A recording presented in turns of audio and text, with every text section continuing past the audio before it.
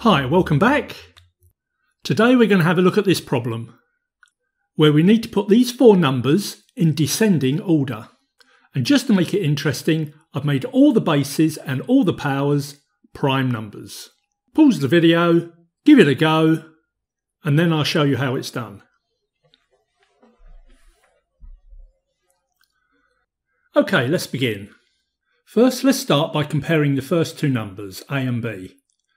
Now if I start with B, which is 3 to the power of 29, and then I square this,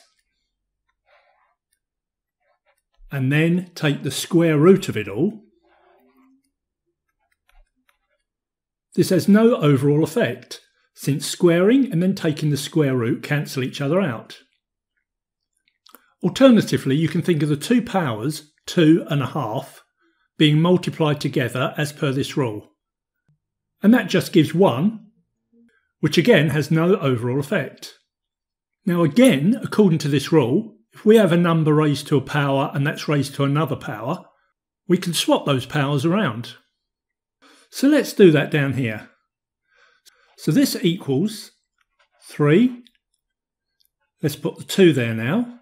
So that's 3 squared to the power of 29. And now I'm going to multiply this by the other power, which is a half. Again, this is in accordance with this rule. So this becomes 3 squared is 9 to the power of a half of 29, which is 14 and a half. Now I went through that slowly so that it was easy to understand, because in this problem I'm going to be carrying out those operations a lot.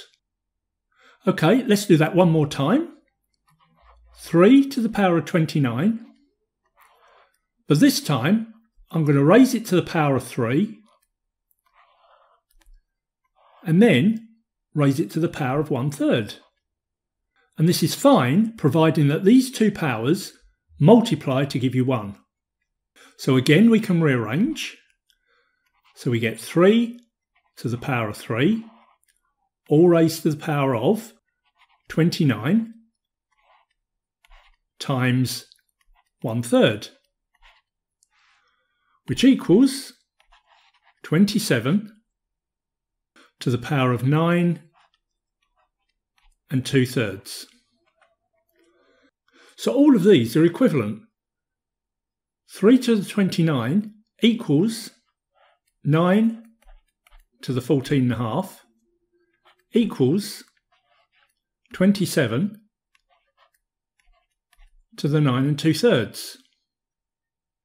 It also equals, and this time I'm not going to write it down, but I'm going to raise this to the power of 4 and then raise it to the power of a quarter.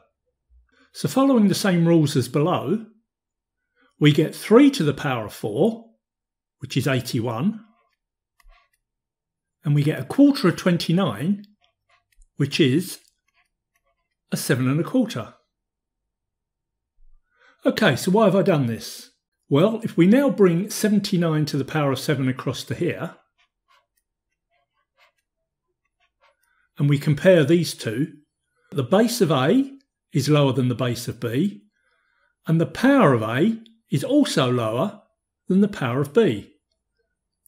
And if they're both lower, then A must be smaller than B.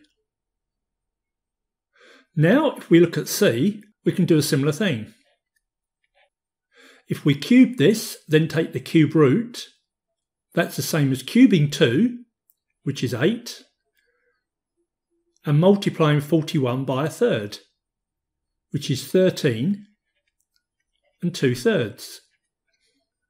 And once again, as the base and the power of C are less than B, then C must also be less than B.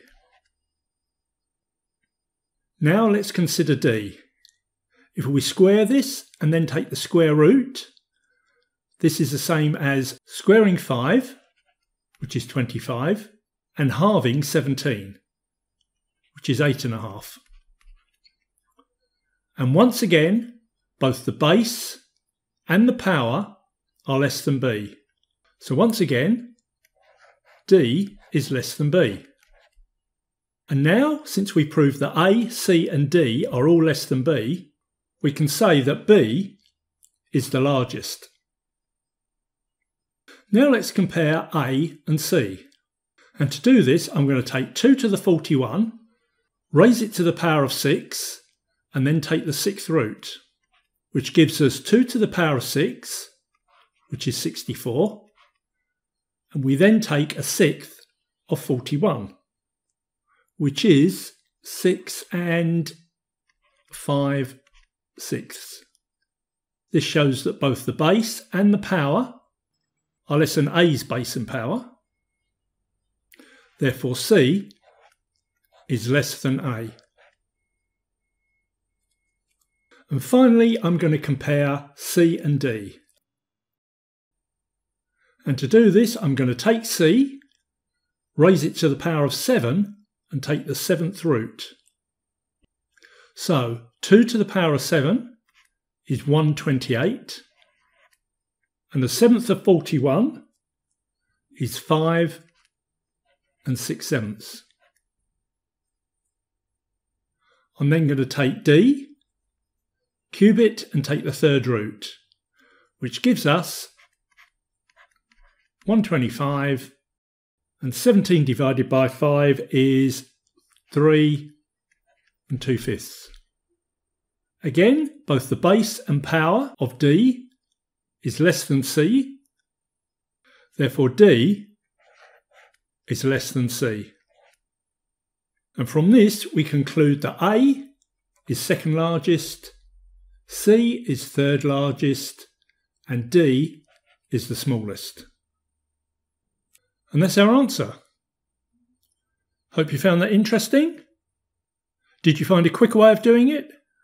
If you did, please let me know in the comments below. Okay, that's it for this video. Please join me again tomorrow when I'll have another exciting question.